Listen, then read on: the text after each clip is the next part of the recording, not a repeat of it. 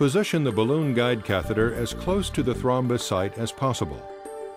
Connect a rotating hemostatic valve, or RHV, to the fitting of the guide catheter, and then connect the continuous flush. With the aid of a suitable guide wire, hold the guide wire in place and advance the microcatheter.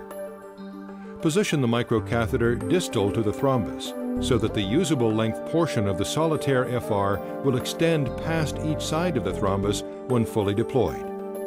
Once the microcatheter is in place, remove the guide wire and tighten the RHV to secure the catheter. With the aid of fluoroscopic imaging, carefully advance the solitaire FR until its distal markers line up at the end of the microcatheter. To deploy the solitaire FR, loosen the RHV. Then carefully withdraw the microcatheter while holding the solitaire FR in place until the microcatheter tip covers only the proximal marker of the device.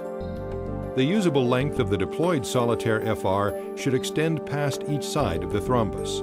Tighten the RHV around the microcatheter. Angiographically assess the revascularization status of the treated vessel.